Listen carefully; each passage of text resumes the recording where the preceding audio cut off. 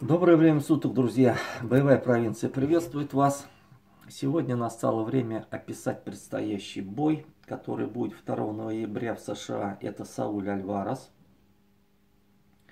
и Сергей Ковалёв. Эти бойцы, ребята, конечно, всем нам известны, поэтому лишний раз останавливаться на Википедии, рост, вес, заслуги, это, я думаю, не для вас, не для специалистов, экспертов высшего уровня.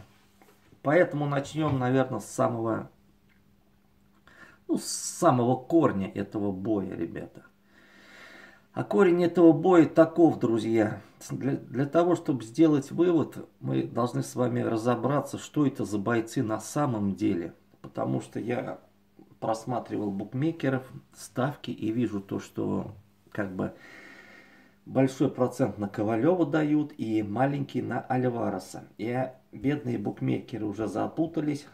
То для них Ковалёв это очень серьезный боец, для которого и Эйлейдер Альварес не конкурент, и Ярд не конкурент.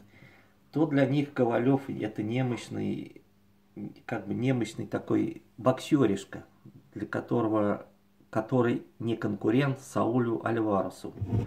И вот в этой неразберихе мы с вами сейчас разберемся, друзья, одним словом. Начнем с Альвареса. Альварес, что это за боец, друзья? Это боец средний вес, в принципе-то. Рост, вес, среднего веса. Не нокаутер, ребята. В каком плане не нокаутер? Да в таком, что из 50 боев у него 35 нокаутов, ребята. 35 нокаутов. И свои последние бои с Чавесом, с Головкиным, с Джейкобсом. Но Филдинга мы не будем, ребята, вспоминать, потому что это не боец, а не знаю кто и что, и для чего его придумали, этого бойца. Для того, чтобы, наверное, повысить значимость Сауля Альвареса, я так думаю. Потому что Сауля Альвареса, ребята, очень грамотно ведут. Но ведут грамотно до такой степени, что аж не хочется смотреть его бои. Я имею в виду, как не хочется. Ну, в плане того, что уже вот Филдинга находят ему, правильно? 2 боя с Головкиным, не мое мнение, а мнение многих экспертов. Даже не экспертов, а любителей бокса. Боксеров, великих, знаменитых боксеров. То, что Сауля Альвареса за уши вытянули с тех поединков Головкина. И независимые эксперты подсчитывали, подсчет очков вели, Головкину нужно было отдавать победу. Вот смотрите, какая история получается с Альваресом. Не нокаутер жесткий, это раз. По какой причине? Потому что если человек маленький, крежистый, и залазишь ты в полутяжелую весовую категорию, то вот Тайсон был нокаутер. Помните? Маленький, крежистый, рост 1,78 м примерно у него, бил каких бойцов. То есть, когда он начинал драться, мы от него ждали, ребята, нокаута. А от этого бойца мы ждем мы ждем нокаута, но они как-то не получаются у него. И что мы имеем, ребята? Вот с Головкиным, смотрите, 2 боя. Вытянули, да, Альвареса. Дальше. Затем подставили Филдинга. Начали делать историю. Но история так не делается, друзья. Подставили Филдинга. Филдинг это понятно, без вопросов. О нем даже вообще говорить нельзя. И не нужно его в списке ставить, в списке заслуг Альвареса, я считаю. Дальше. Джейкобс, посмотрите бой с Головкиным и бой с Альваресом. Головкин лучше выглядел и в нокдаун посылал. Ну, видно, что человек выиграл Джейкобса. Пусть там что-то Джейкобс какие-то раунды забрал, но не без этого. Но что мы видим с Альваресом? То, что Альварес не выше на голову, на пол головы Джейкобса. А просто мы видим, что опять Альвареса тащут за уши. В каком плане? А в том плане, ребята, если бы на место Джейкобса был Альварес, а на место Альвареса Джейкобс, то я считаю, Альваресу все равно бы бой отдали. И опять не я подсчитывал, чтобы ко мне претензий не имели никаких, а другие какие-то специалисты подсчитывали и сделали вывод, то, что Джейкобс как бы перебил Альвареса. И я вот еще раз посмотрел тоже этот бой. Последние раунды Джейкобс выглядел значительно интереснее, значительно лучше.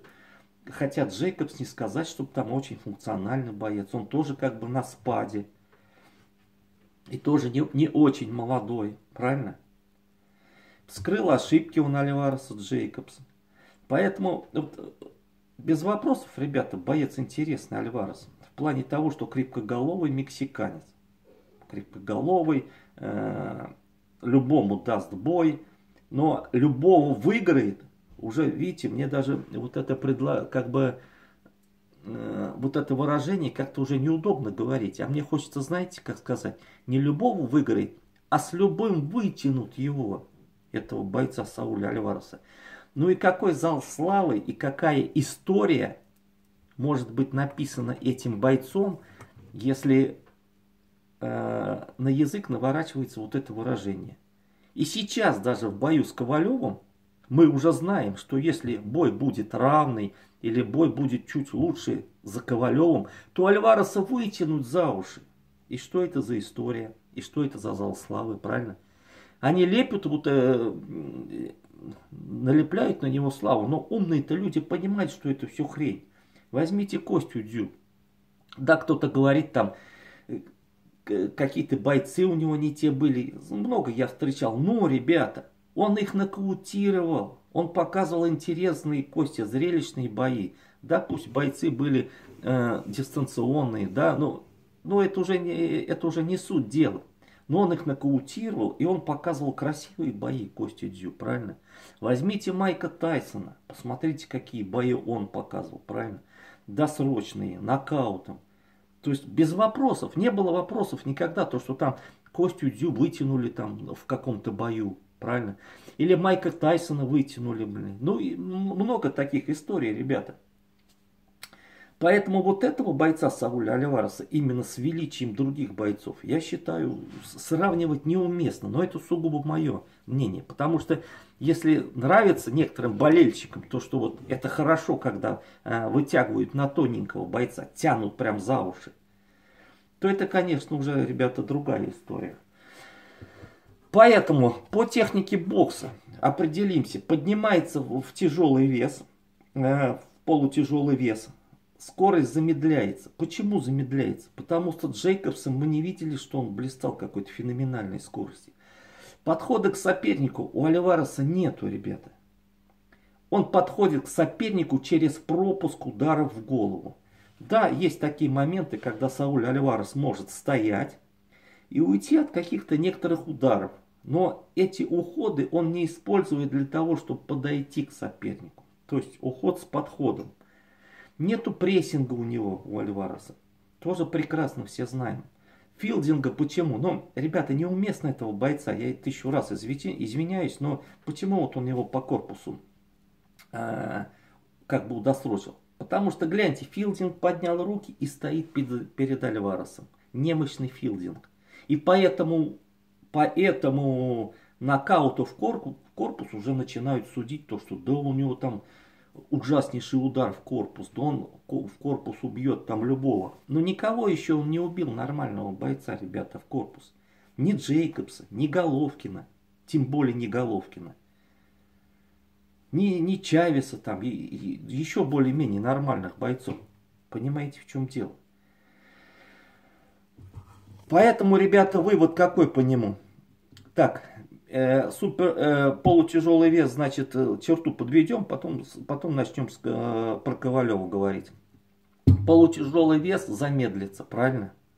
Замедлится, функционалка не вырастет у него в полутяжелом весе.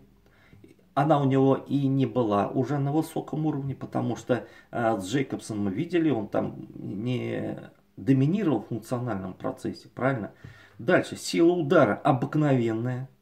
Ни Джейкобсу он ничего не сделал, ни Головкину он ничего не сделал. Обыкновенный, вот Джейкобс и Альварес это бойцы одного уровня. Даже Джейкобс как-то получше выглядел. И Джейкобс выше был, и он создал проблемы Альваресу. Но Джейкобс тоже, ребята, как бы не нокаутер. С большой буквы этого слова, правильно? Сулецкий, посмотрите, бой Джейкобса. Даже Андрадо его ронял, тут вообще как бы не бьющий боец. Поэтому здесь, ребята, не нужно так уж говорить, то, что он... Ну как не нужно? Можете говорить что угодно, но прям так, то, что он нокаутер, забьет, сломает.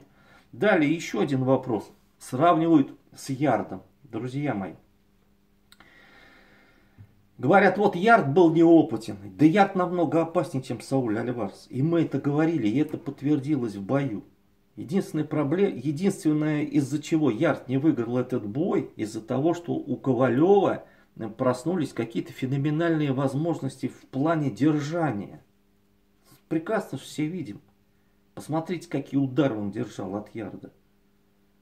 Да, он неопытен, Ярд, но если даже этого Альвареса поставить с Ярдом, что вы думаете? Альварес забьет Ярда, Альварес забьет Элейдера Альвареса? Я сомневаюсь, друзья, что этот великий средневес Сауль Альварес, который Джейкобса не переиграл, там, не перебил, Головкина не перебил Гену. Ну, ладно, не перебил, даже не переиграл Головкина Гену. Гену трудно перебить, но хотя бы переиграл, потому что Альварес на дистанции обычно работает. Он даже и не переиграл его. Как бы все туда-сюда, на тоненького, за уши тянут, вытягивают. Правильно? И что, боец этого уровня, вот именно уровня, обыкновенный получается, ребята, давайте глаза откроем. Обыкновенный боец, что будет в полутяжелых шорох какой-то наводить? Еще один вопрос. Творят историю. Нашли Ковалёва. Но если ты хочешь творить историю в полутяжелом весе, тебя все вызывают. Тебя и Ярд вызывал, и Битербиев вызывал, и Бива вызывал. Нет, почему-то Ковалёв. Причина какая? А причины разные, ребята. Об этом мы поговорим попозже. И опишем сейчас Серегу Ковалёва, нашего российского бойца. Так, по Альваресу определились. Ковалёв, ребята, 36 лет. Пенсионер. Но мы видели, ребята, и Ореола в 38 лет в супертяжелом весе выбросил, рекорд поставил как бы с Ковнацким по выбросу ударов. То есть, если правильно распределить бой, правильно распределить силы, что сейчас Ковалёв и это делает, не вкладывается в удар, то он нормальный боец, дистанционный Ковалёв. Да, у него есть какие-то минусы, друзья, безусловно. И не только у него, эти минусы и у Бивола есть, эти минусы есть и у Гвоздика есть эти минусы. Любой боец, который дерется, который подходит на ближнюю, среднюю дистанцию, разобьет их, который подходит и дерется, разобьет и Бивола, и Ковалёва, и Гвоздика. Давайте правде в глаза посмотрим, посмотрите тех бойцов, которые дерутся и в ближнюю дистанцию заходят. Но на их пути нет этих бойцов, поэтому у них так все идет гладко. Согласитесь со мной? Назовите хоть одного бойца, который дерется. Единственный, который дерется, это вот Уорд. И то он нефункционально дерется моментами. Уорд Ковалёву, помните, попался? Боец, который навязал что-то новенькое. И мы видели, какой результат был, правильно? А если это боец крепкий, не такой маленький, как Уорд, допустим, а такой вот крепкий, как Ярд, ну тоже как Ковалёв такой высокий. И постоянно дерется и лезет. Конечно, с такими нету опыта боев у наших вот этих трех бойцов. Но я к чему это говорю, друзья? Сауль Альварес не является тем бойцом, который лезет, у которого есть подходы к сопернику, лезет к сопернику и дерется там, не отходит от соперника. Ну да кого вам? Ну вот эти они бойцы сейчас, вот Дадышев с кем дрался, Царство Небесное, Максим, вот этот Сабриэль Матиас. Нет такого плана бойцов. Понимаете, в чем дело? И он не такой, Альварес. Так. Не такой он. Так, и поэтому, друзья, поэтому что-то уже мысль потерял. Потому что все без листочка, все без вот этих, без вставок, без врезок. Все вот как есть, так и говорю. И трудно это все, конечно, сами понимаете. в голове удержать. И что мы имеем, ребята? Ковалёв боец крупнее, у Ковалёва удар тяжелее. Ковалёв полутяжелый вес, это его вес, у него тяжелая кость. По бою с Элейдером Альваресом, вот даже по второму бою, мы увидели то, что он при распределении своих сил может 12 раундов работать и на дистанции, и отходить. По бою с Ярдом мы поняли, что функционалка... Ярд почему проиграл? Он не смог распределить свои силы, правильно? И никогда не дрался 12 раундов. Только в этом причина. Не то, что там техничней хуже, блин. Она, в принципе, когда мощный боец, техника роли не играет. Потому что мы видим прекрасно, если бы у него функционалки хватило еще на один раунд, то, конечно, бы он добил Сергея. Но Сергей умеет распределять силы. И мало того, мы по бою с Ярдом, Ковалёв у нас какой-то двухличный получается. То у него функционалка слабая, то у него функционалка хорошая. То у него удар пропал, то он нокаутирует своего оппонента джебом. То он удар не держит, от не нокаутера падает, то он от серьезного нокаутера пропускает энное количество сильнейших ударов и держит. Вот к какому Ковалёву нам придерживаться? Вот этот вопрос, ребята, к вам лично. Ну, давайте, так как боец наш, соберем все лучшие качества. Давайте представим, что он с Ярдом бился без допинга. Давайте представим, что он функционалку повысил за счет каких-то не вкладывания в ударов. Вот этой позиции я хочу придерживаться. Потому что не хочется мне в худшую сторону смотреть. И что мы имеем, ребята? Дальше. Удары в корпусы. Все трындят то, что у Ковалёва плохой корпус. Но, ребята, акцент на это делают, потому что Уорд как бы нокаутировал Ковалёва по корпусу. Ну, забил в корпус, прекрасно мы видим. Но удары в корпус он бил после чего, друзья? После того уже, как Ковалёв был потрясен. Как когда человек потрясен, он не может напрягать пресс. У него уже голова не соображает. И поэтому только он в корпус, и он не свалил Ковалёва, как бы, правильно? А просто наносил, Ковалёв держал эти удары все равно. Поэтому некомпетентность экспертов вот именно делают на удар, акцент на удар, как будто по корпусу Альваресу досрочит Ковалёва, как бы. И примеры, смотрите, какие ставят. То, что он филдинга сравнивает Ковалёва с филдингом. То, что вот Альварес филдинга по корпусу удосрочил. И то, что Уорд как бы удосрочил Ковалёва по корпусу. Значит, вот эти складывают несложимые пазлы. Не складываемые вообще. Филдинг это не боец, это раз. А корпус Ковалёва и этого филдинга это разный корпус, ребята. Конечно, если бойцу попадешь в голову и он будет качаться, то, безусловно, ты ему корпус пробьешь и несколько раз ударишь. Но у Ковалёва руки низко, мы прекрасно знаем, корпус прикрыт. И корпус нормальный, он бился с нормальными бойцами. И 36 лет это не критический, в принципе-то, возраст, ребята. Да, он сказывается, но не до такой степени.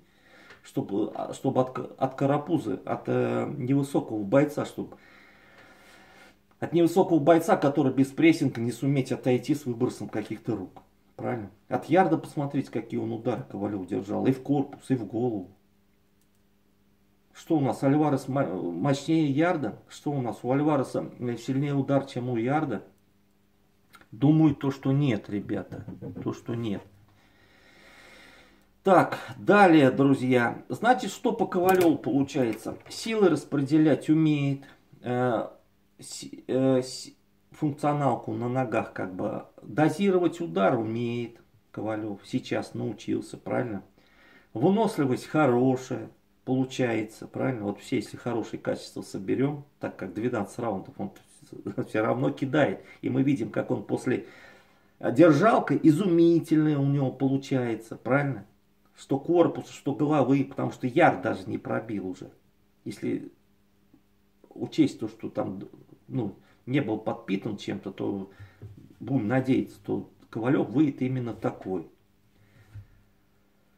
Поэтому, держа на расстоянии Альвареса, он может этот бой, ребята, выиграть. Конечно, он будет лучше, ему будет проще с Альваресом, потому что у Альвареса, еще раз повторяюсь, Альварес говорит, то, что я буду драться с Ковалевым, но чтобы драться, нужно драться всегда с своими соперниками. Если он дрался как-то с Головкиным, то Головкин сам подходил к нему. А те бойцы, которые сами не подходят, как Филдинг к Альваресу, а как Джейкобс отходят, планомерно отходят, выбрасывают руки, то у Альвареса уже начинают проблемы. Правильно? И мало того, Ковалев нокаутер все равно, ребята. Ну, пусть он легко работает, пусть он отходит, легко бросает. Ну, один раз-то, если он кинет, это он же не выдохнется от этого одного удара. И Альварес уже будет, наверное, побаиваться как-то подходить. Потому что я не заметил, чтобы у Альварес там уже блок был чересчур хороший. Ну да, поднимает руки, но удары Джейкобса пролазят через него. Крепкоголовый, хороший мексиканец. Как обычный мексиканец, ребята.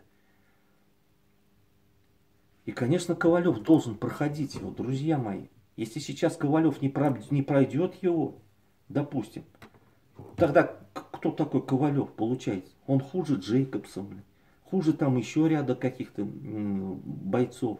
Правильно? Тогда Джейкобс пусть полутяжелый вес идет. Тогда Джейкобс пусть попробует Элейдера Альвареса победить, Энтони Ярда. В чем я сомневаюсь. Здесь, видите, несостыковка получается.